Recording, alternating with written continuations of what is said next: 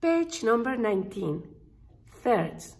When we did the seconds, we do notes that are next to each other from C to D, from D to E, from E to F, from F to G. Those are seconds. Thirds is when you play one note, you skip one and you go to the next one. So if I'm on C, I skip to E. I skip this finger. That's a third. If I start on D, I have to skip this finger and go to F. So I go C, skip to E, back to C.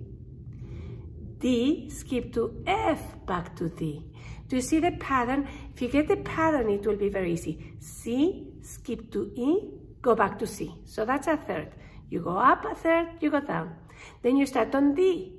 You skip to F, you go back to D. You start on E, where will you go? You will go skip to G, go back to E. And then I put just a G kind of to rest. So you will go G, feel. Now we will do it backwards. From G, you skip down to E, you go back to G. From F, skip down to D, go back to F.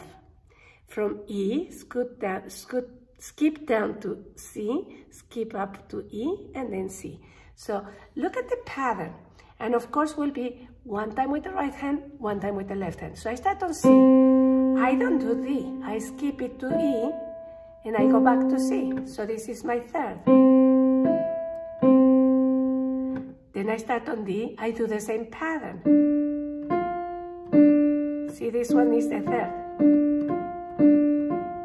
Then I start on E. I skip to G. E. Skipping to G is hard.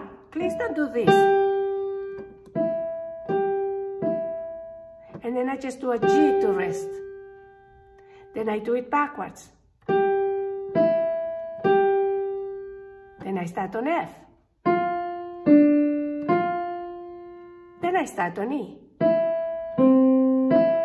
And then I just have a C. So do you see the pattern?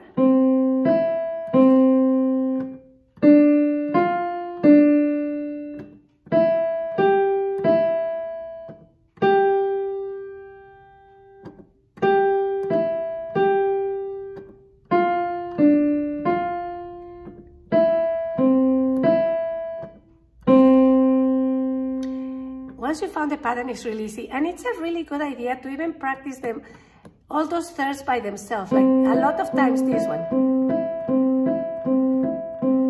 Then I'll do this one many times. And this one many times. That's a really good exercise for my fingers. Now I'll do it with my left hand. I'll just practice them many times. Ooh, those are difficult. These two are difficult. Now these ones. Now these ones. Now I'll do it just the way it's written. So I go C.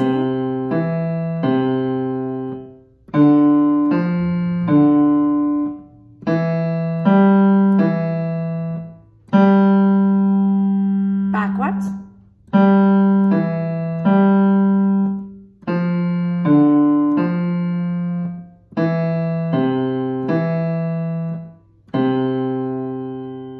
This is such a good exercise. The more you do seconds and thirds, the best for your hands.